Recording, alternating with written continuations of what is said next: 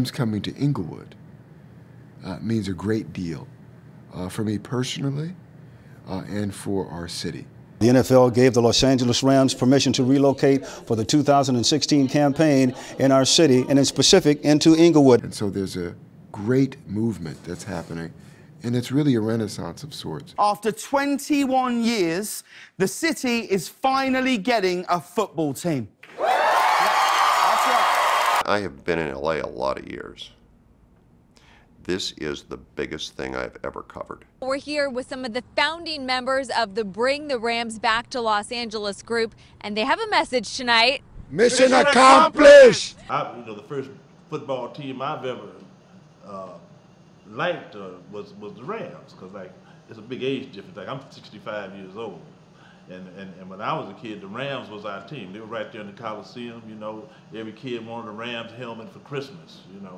And if you picked the name for your team, you wanted to be the Rams. And now I heard that you got one of the first people to get season tickets to the LA Rams. That's right. The Rams, as far as I'm concerned, they're just coming back home. It's been a long time, and they're just coming back. Check out what's going on behind us here. You can see some of the construction work underway. This city is anxious to open up its stadium. This is a defining moment for a man, James Butts, a city, Inglewood, and a region, Southern California. And the good part about it is that the stadium is not going to cost the city of Inglewood any money. Mayor Butts said initially, we're not going to use any city money. We're not going to use that, no public money.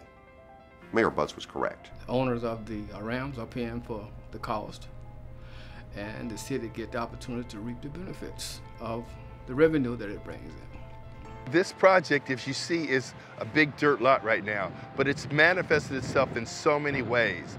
It's had an impact on community pride. It's had an impact on the reputation and image of this city, and that begets confidence. Confidence begets investors. Investors build projects that generate tax revenue. Tax revenue translates into services for the residents that they don't have to pay for themselves. And so this project, like the forum before it, means better quality of life for the residents of Inglewood, period.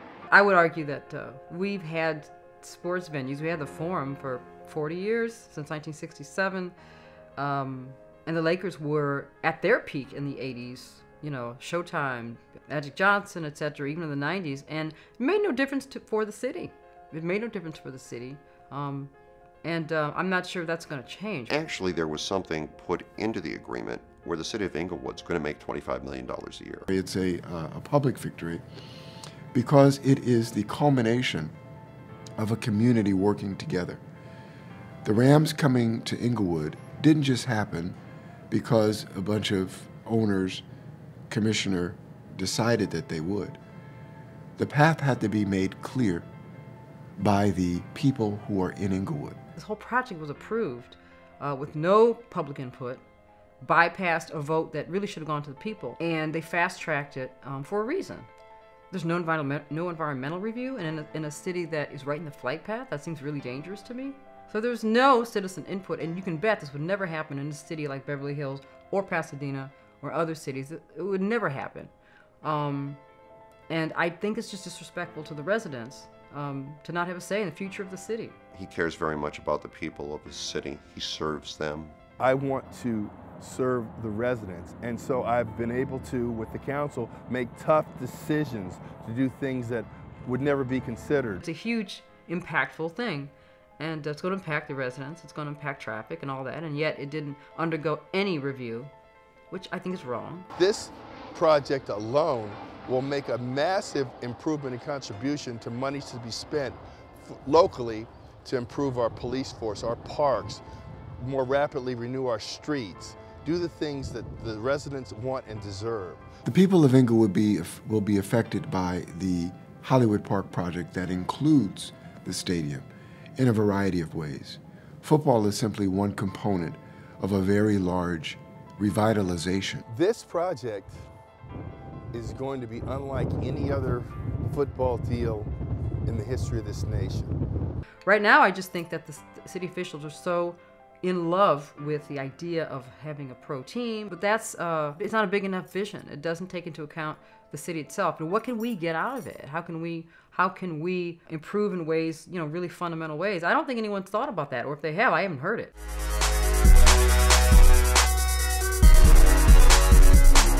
Inglewood has a very bad reputation.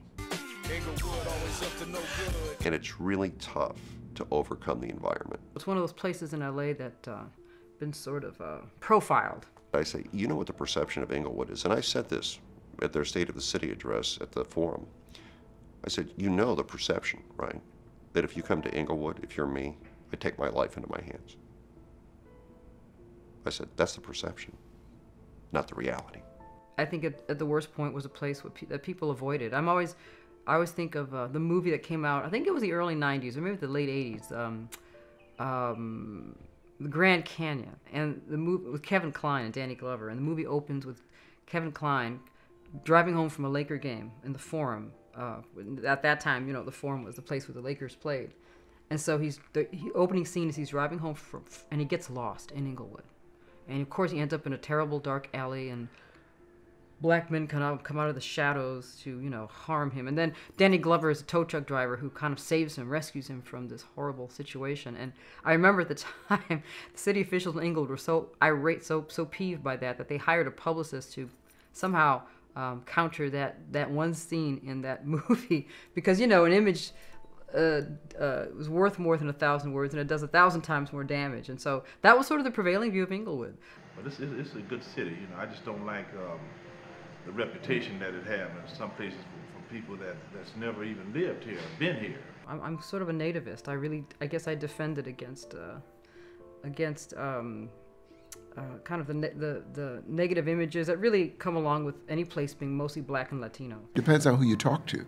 If you want a negative story, you might talk to somebody that doesn't live in Inglewood. If you want a positive story, you might want to talk to some of the people who live here and who understand who is here, what the businesses are, who the residents are, and the legacy that is very, very rich in Inglewood. I've been born and raised in Inglewood, friends in Inglewood, played outside, growing up in Inglewood. I grew up just across the Inglewood border, just across Van Ness, so like literally half a block from Inglewood. And then I moved to Inglewood when I was 15, 16. So it's really home for me. So I'm always kind of amused when I tell people where I live, and they kind of, even people within Los Angeles, like they don't quite know how to react. No one ever complains. I've never heard anybody say, I gotta get out of Inglewood. The reputation, i.e. how the outside world sees Inglewood, has never been good. People feel that might be changing now with this mega development happening, but, you know, for as long as I've been alive, it's not had a good reputation. And in the 90s, especially when, you know, gang activity was really high in LA, and there was a lot of, you know, I think that sort of peaked in the 90s. It was, you know, the place you didn't go to. In the 90s, Inglewood was a community that was first led by a divided council. The idea of investing in Inglewood was not as robust at that time. Our crime rates were significantly high. And I've seen Inglewood from its glory days of being home to the three-peat Los Angeles Lakers, the racetrack when it was booming and brought 38,000 to 41,000 people an average day. And then I saw Inglewood decline with the housing crash and the recession. And the Inglewood I came back to was 6 months away from bankruptcy. This is a town that has struggled economically, struggled for all kinds of improvements. And we suffer from the same negative self-perception. We suffer from the effects of the bad reputation of being a mostly black and brown space. Not all that was said was true. Yes, there were some crime statistics that had validity. Yes, there were gang activities that were valid. But there was also a good story to tell about Inglewood.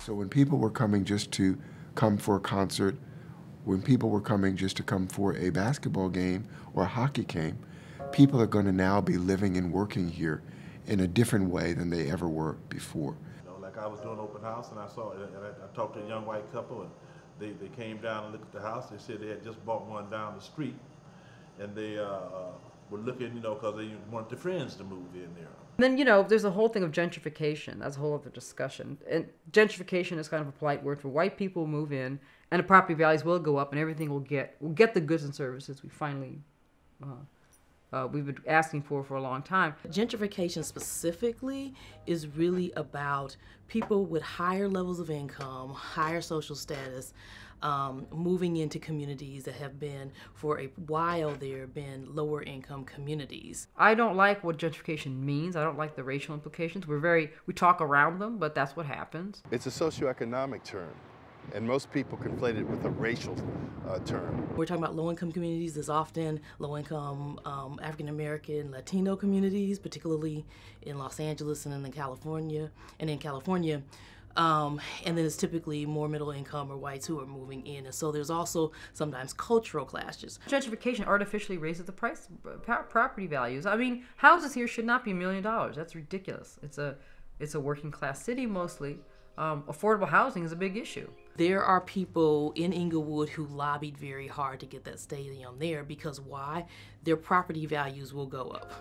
So my property that may cost $300,000 now, I'm banking on the fact that it may cost $1 million 3, 4, 5 years from now, that we're going to catch up with the rest of west side of Los Angeles in terms of property values. I think it'll be better for the community just to mix it up a little bit. But I don't want the city to flip over and become another Westchester, where blacks can't even afford to live here. The challenge is that if you are really low income or if you are lower than the incomes that are coming in, a lot of times you don't have either the ability to stay or the ability to access those kinds of resources. Suddenly, magically, you get goods and services when white people show up en masse. But you have the folks who have been staunch supporters, connectors, wanting to see things change in their communities, and when they start to do that, then they no longer can actually benefit from the changes. I don't want gentrification, as it usually happens, to happen here because it pushes people out,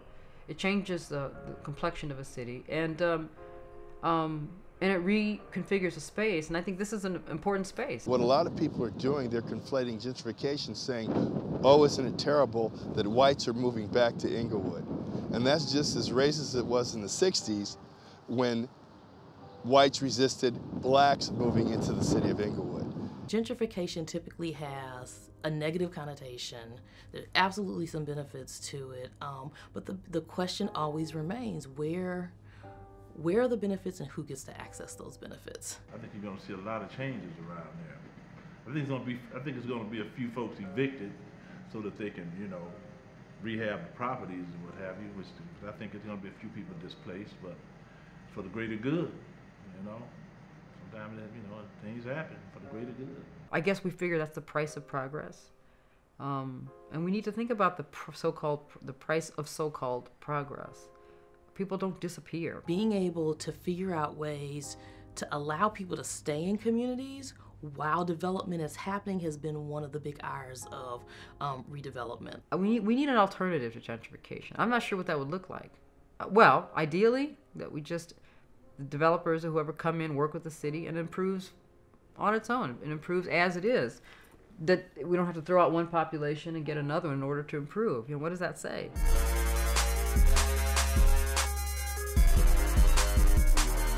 It's going to be one of those places where on Sunday, if I want to just get out and just walk around and sightsee, I could go to Santa Monica and do it, and I think we'll be able to do that same thing here. Just go up there, have lunch, sit around the water, sightsee, shop, look in windows, just spend the evening just right here in our community. I don't have to go across town to have a nice, pleasant afternoon. Football is simply one component of a very large revitalization in Inglewood. The stadium is going to change a lot of things. I think the city is going to put more money into making the city look better, and there's going to be a lot of jobs, which is going to bring people, a lot of people in here, all kinds of people. But it's anticipated the price will go up, only about 0.5% next year, but who knows? I think by the fact that since the Rams is coming on, its projection might change. A renaissance, a rebirth,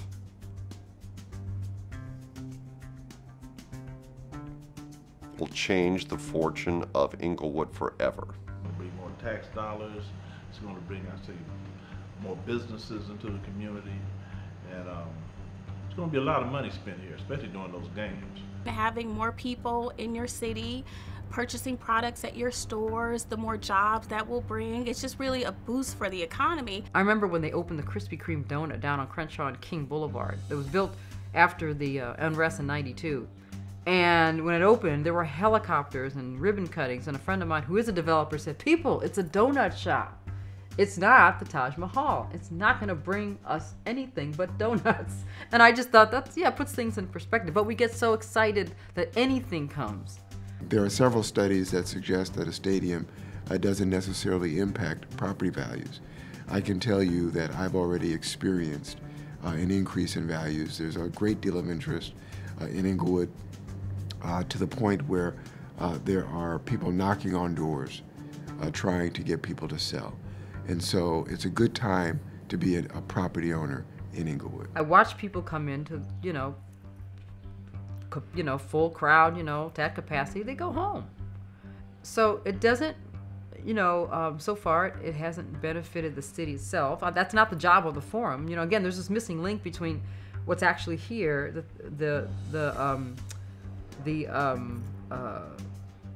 having forum is a plus for sure. But why can't we benefit directly from it? The fact that the Rams are coming in, commercial property is going sky high.